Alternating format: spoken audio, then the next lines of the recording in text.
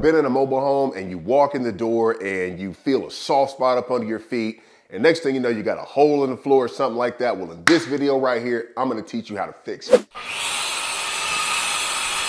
All right, so what we got right here is we got a hole in the floor, right? So it's right here in front of the front door. And you can tell like somebody kind of kicked it in before I bought this mobile home. And over time, that water getting in there past that seal and everything, which there is no weather stripping in that door. You can see daylight clear through there. We got a rotted out floor right here.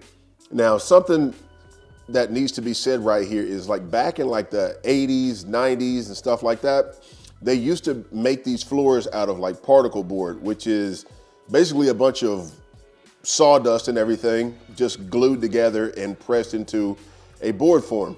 You know, kind of like those meat patties and stuff that you would eat in school. It's not real meat. But what I can see down here is that we still have good floor joists. It's not like they're rotted out or anything.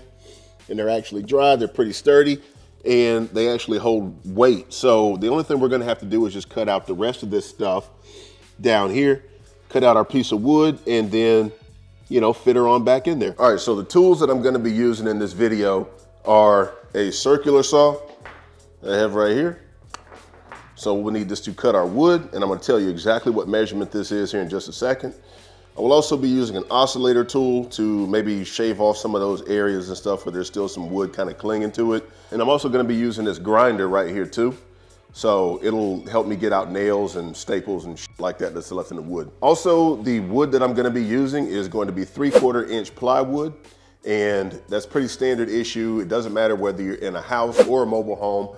This is the plywood that you want to have for your floor, because if you don't, and you try to go cheaper or something like that, then, you know, obviously the floor is gonna bow and people are gonna be able to feel that under their feet. Are you still down there? Yeah, I was trying to be. All right, so one of the first things that you wanna do is we're gonna have to cut that floor out. So the best way to go about doing this is 3/4 inch plywood, and we want to adjust our blade because we don't wanna cut into our floor joist. So I'm just using this as an example right here to get it just a little bit lower than that. And we wanna leave those floor joists alone. So I tighten it up and it sits just like that.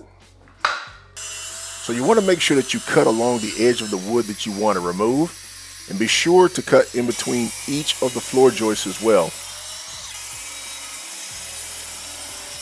And when you're done, just stomp them out and pry up what's left.